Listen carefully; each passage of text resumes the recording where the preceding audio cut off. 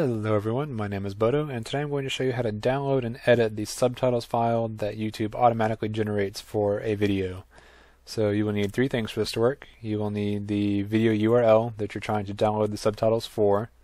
You will need the CC Subs website so you can download the actual subtitle file. And you will need a Mara so that you can edit the subtitle file easily. So first we will copy the YouTube URL for the video we're trying to get the file for.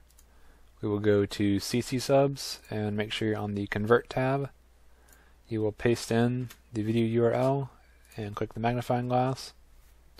It will start processing your video. Essentially what it's doing is it's scraping the subtitle file that YouTube automatically generated and putting it into a format that you should be able to read. Okay. So it's complete, so we click here to go to the video. It's going to blast our eardrums, and then we will click on the Download Subtitles button here. It gives you a preview of what everything said. A lot of it's going to be pretty wrong because water. That's funny. Sorry, it's late. It's 11:11. Sorry, make a wish. Everyone make a wish. It's 11:11. So all you have to do is download the subtitles file here.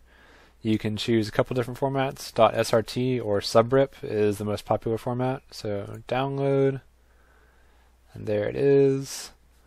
And now you go to Amara and you paste in the same video URL that you used before.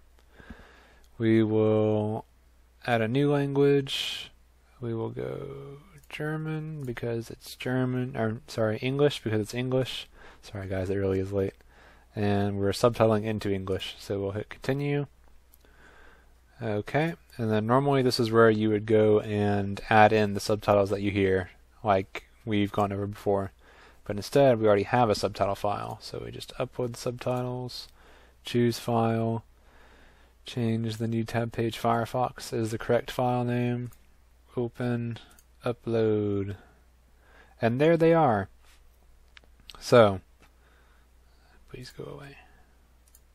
Okay, so on the left you have the original subtitle file. On the right you have the one that you're going to change, or that you're going to edit into, and from there on out it is basically just using good old Amara. And once you're done, you publish and then consider it a completed English translation. So hopefully that will answer your question. I hope you found this tutorial useful. I'm sorry for the late night rambling, and I'll see you again next time. Bye bye.